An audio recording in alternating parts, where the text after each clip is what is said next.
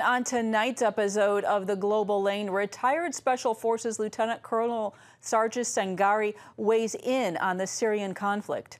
Alliance is what we're seeing right now on open source, but they had struck this deal even before President Trump decided to pull the forces out.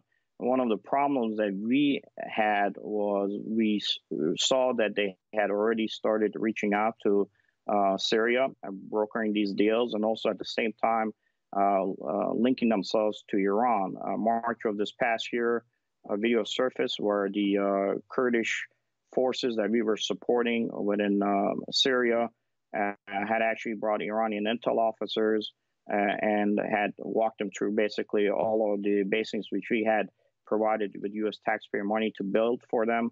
At the same time, they were pointing out all the disposition of all our force structures to the Iranians on the battlefield and how we were arrayed in Syria. This is one of the reasons the president, I think, has made the right decision to say, if he cannot trust you as a partner and an enduring partner, then why are we here? The only good that we were providing for the Kurds in Syria was by us being there and by our soldiers dying on the battlefield, it was given an opportunity for them to try to establish their own regional government, which at the same time was suppressing all the other minorities everywhere in the region who are not socialist in ideology or mentality.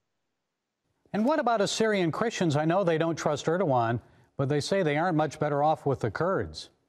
No, they haven't been. The Syrian Christians have suffered under the Kurds. The Khyber River Valley Basin was cleared out when the Kurds decided to enter and chose out of the battlefield to fight against ISIS. And the Kurds, in support of the Turkish Ottomans, were the ones that killed and captured and took into slavery majority of those Syrian women during the first genocide. In 1933, the Kurds also aligned with the Iraqi Arab armies in order to be able to push out and kill the Syrian Christians who were in the villages and the areas surrounding Semele. Unfortunately, when you have individuals who are just jockeying for political positioning and money and dollars, this will continue to happen within the region.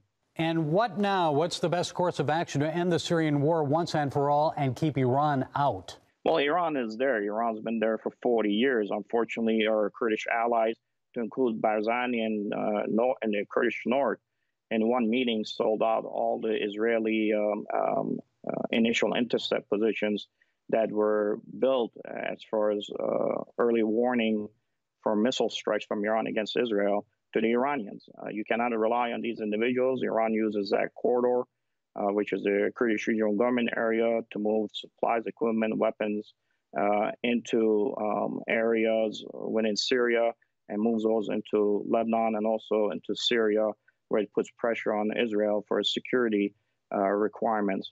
What we need to do is we need to finally make a long-term decision on how to address the minority issues in Iraq and Syria. And the only way you could do it, at least in Iraq, under the current Iraqi constitutional structure, is to empower and give support for a Syrian Christian